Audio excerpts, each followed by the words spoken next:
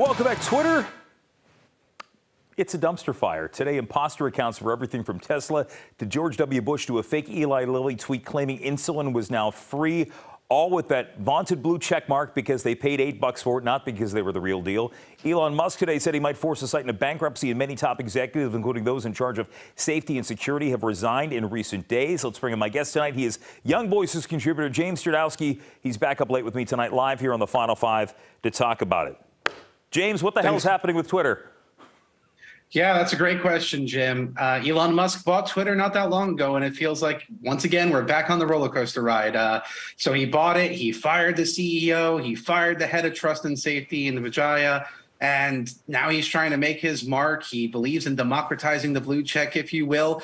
But, you know, things are built for a reason, Jim. That blue check was there to provide authentication for people who are trusted, who are community leaders, significant people, public figures, and all that kind of stuff. And unfortunately, when you just democratize it like that, it creates this uncanny thing, you know, where people decide to impersonate you, including Elon Musk himself. Kathy Griffin found that out the hard way when she decided to change her name to Elon Musk and start making fun of him. And then she got her account suspended. Why? Because it was not a parody account by definition in his views. So now he's starting to make the rules known on his platform. You know, as I look at all of everything that's going on, and I'm still scrolling because, you know, it's moved at a breakneck speed today.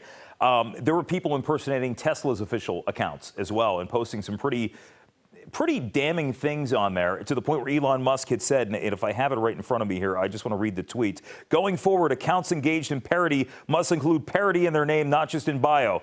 That'll stop them right there. Oh, absolutely, Jim. And if not, that's what the ban hammer's for, right? Unfortunately, people can just keep recreating accounts, you know, much to his, disgrace. He does not want to go and deal with having fake accounts or anonymous accounts or bots. And that's likely what's going to happen. Just because you ban one doesn't mean that you're going to stop others from emerging. So it's going to be a continuing problem for Elon that he'll just have to deal with. I want to talk about really the more serious side of this all, because this has become, as you mentioned, you know, it's a crucial tool for a lot of people. It's something I've met. I've made a lot of contacts for work on there. I've made friends off Twitter through the years. In fact, I know one of them, my buddy Guy's watching in Virginia tonight from Pittsburgh, just messaged me and said he was watching the show. But all of that aside, when you look at the underpinnings of Twitter right now, should we be worried? Those of us who use it, should we be worried about our data? Are there genuine concerns there that should worry us? Yeah, I think that's a fair question. And when we heard the rumors that top executives like the VP of sales and the head of trust and safety that was promoted after Vijaya was fired were going to be resigning from their respective positions, it certainly is cause for concern. That's why you did hear the FTC go and announce that they were going to be monitoring things a little closer, because let's not forget something that Elon Musk is going to find out the hard way if he is not careful, that Twitter does have consent orders from the FTC, and if they violate those orders, they are subject to some massive fines. So this is a situation that he has to monitor very carefully, and he needs to go and act fast to go and right the ship, if you will. You know, I'm curious, as we look at where it goes from here, there have been a lot of people wondering, is there, because, you know, it's not like we had Twitter that came along. It wasn't like we had MySpace, we had Friendster, then MySpace, than Facebook. It doesn't look like there is anything that matches the real-time interaction that Twitter affords us. Is there anything out there ready to step in that might get some disaffected users away, or is it all just up to chance at this point?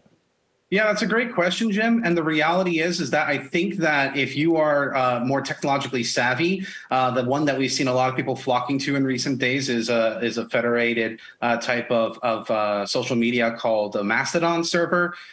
So people have been going and jumping over to that platform and messing around with that. One of my friends, Mike Masnick, is certainly a big proponent of liking that. As somebody who has come onto the Final Five and talked about wanting to encourage people to multi-home, that's certainly something that I encourage people to continue continue to do because it just helps you get a better ecosystem of just being familiar with options out there. But for the most part, if you're not like technologically savvy, no, Twitter's pretty much like one of your bigger spots right now, which is why I think it is, something that Elon has to go and work to fix this, because otherwise his company, to your point at the outset, is facing some serious financial troubles, and we might not have something like that emerge for some time. I just think it is the dumbest. I can understand, many of the concerns that people had about free speech. But, the fact that Elon Musk, just imagine if Jack Dorsey had come out like Elon Musk did on Monday and said, you should go vote, Elon Musk said you should vote Republican. It's his right, it's his company to do that. But just imagine the absolute freak out had Jack Dorsey done the same. It's a mess right now. And I think we're all kind of watching this cautiously, those of us who rely upon it. We're going to see how it shakes out. James Chernowski, always appreciate you joining me. Good to see you, my friend. Thanks for having me, Jim. My pleasure. And I was just checking to see if anything was happening with Twitter while I was talking to you. It's still up. That's the good news. And the good news is we're going to be back after this.